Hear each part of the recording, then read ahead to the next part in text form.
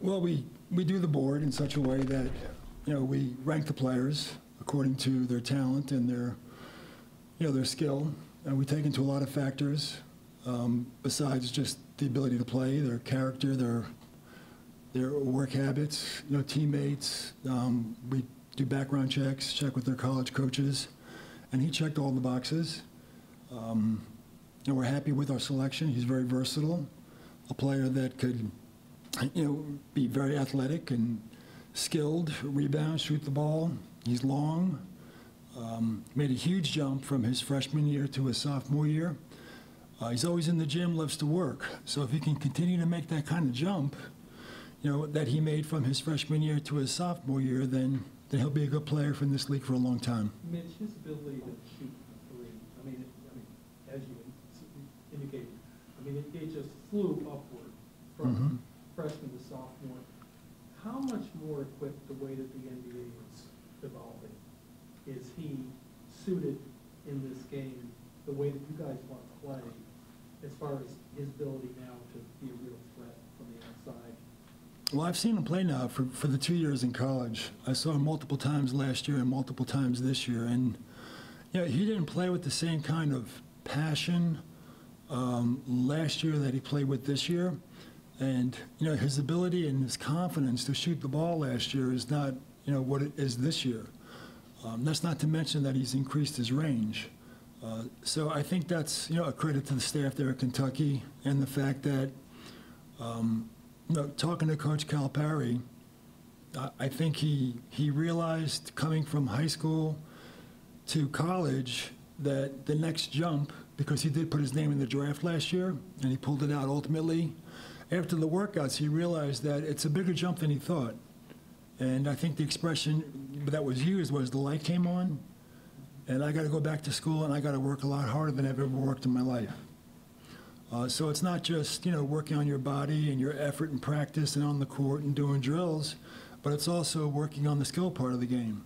And to his credit, that's something he did. He worked on his shot, not only to become more consistent short range, but he moved his, his range back, of course, which he'll have to do again. The NBA game and the NBA three-point shot is very different than the college shot, so he'll have to continue to do that. But I think he'll fit in well with our guys, our young players, our young core. He's got great character. He'll fit right in the locker room. I can see all the young guys hanging out together, going to the gym together, going to lunch together, growing, with this team as time goes on. So incredibly pleased and happy, to have that kind of person on this team. Mitch, were you close at all to making a trade? Either way? Either way? Up or down? Yeah, we were. Yeah, very, very active. We had, a lot of opportunities. As you can see, there were a lot of trades. And we just felt, taking into combination the price that you had to pay to make a move and where we felt we would end up at 12, that it just didn't make sense to, give away that much of your future, to get a player that we felt comfortable with, that we're going to get at number 12. But yeah, it was a lot of activity. As usual, the last 4 or 5 hours before the draft, it really picked up. Mitch, you mentioned that you guys have the board and you slot the players obviously appropriately. Was PJ more appealing for his value as the best available prospect at that point, or was he more appealing for how you believe he could fit onto this roster? We felt he was the best, the best player with the best chance to be the best NBA player. That's what we felt. You might look at our roster and say, well, you have holes in here and here and here, maybe in the backcourt with the uncertainty that we have, and you might say, well, why did you pick a player that's not a backcourt player? The answer is simple. We felt that he can clearly be the best player to be the best NBA player, in this franchise, in this league. That's why we did it.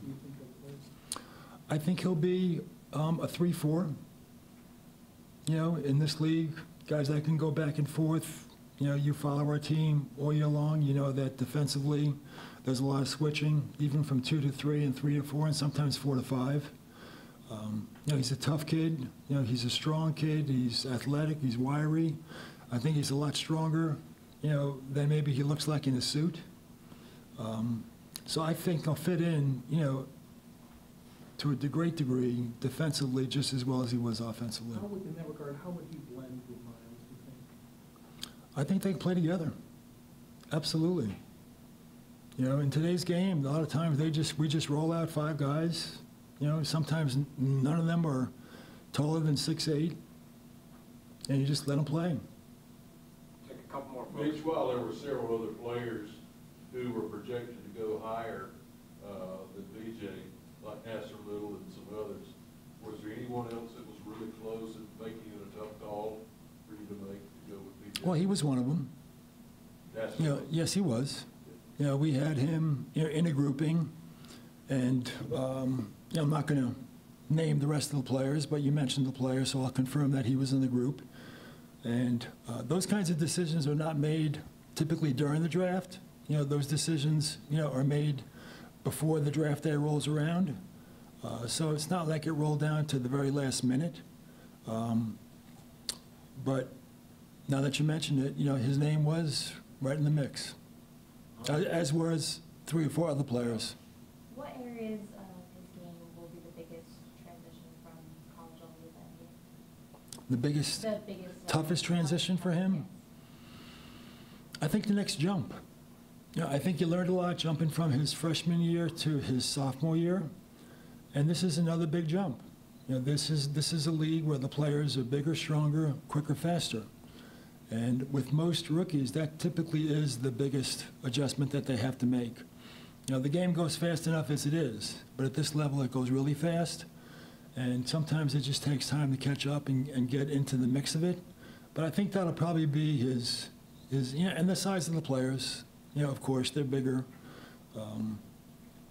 But his athletic ability and his skill level is certainly, good enough to when he does catch on, he'll catch on quickly, and he'll catch on for good.